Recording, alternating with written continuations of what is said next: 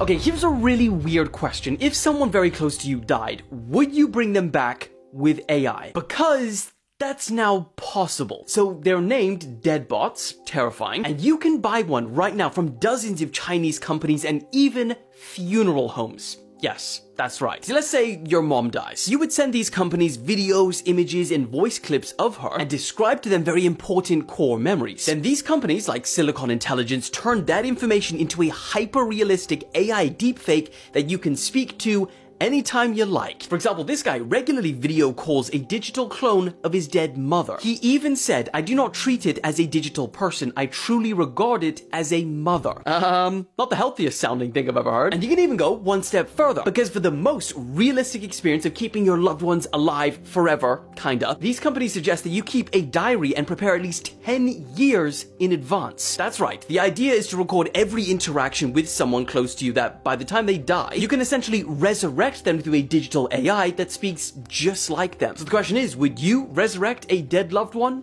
or not?